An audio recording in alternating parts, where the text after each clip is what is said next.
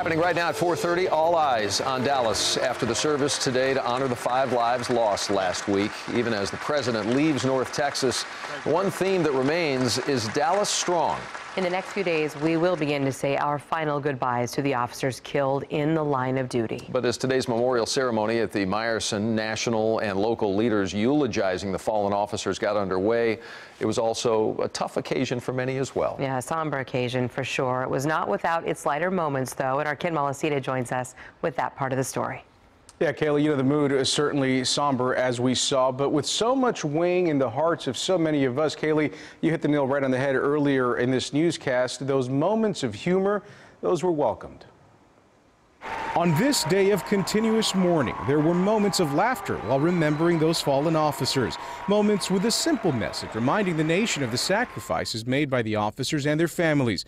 As he eulogized Officer Patrick Zamarripa, former President Bush reminded everyone of his favorite team.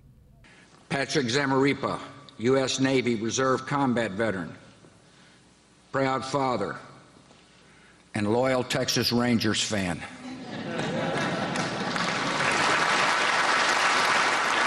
Thank you so much. Dallas Police Chief David Brown invoking Stevie Wonder's song, I'll Be Loving You Always, with a personal anecdote. When I was a teenager and started liking girls,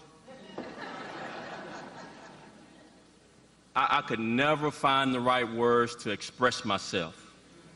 So for girls I liked, I would pull out some Al Green or some Teddy Pendergrass or some Isley Brothers, and I'd recite the lyrics to their love songs. But for people I loved, if I fell in love with a girl, oh, I had to dig down deep and get some Stevie Wonder.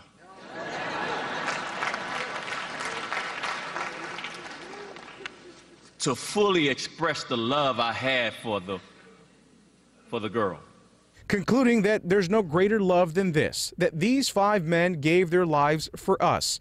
He introduced the president, who began with another moment of levity. I'm so glad I met Michelle first, because she loves Stevie Wonder.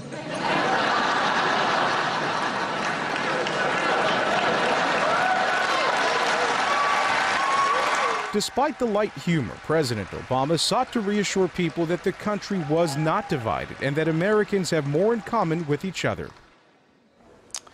So many people there today sharing a very human moment and letting off a little bit, I guess, of steam of so much of the pressure that has been mounting on so many of them in the past days. President Obama said the pain may not soon pass, but those officers, he said, did not die in vain. Doug?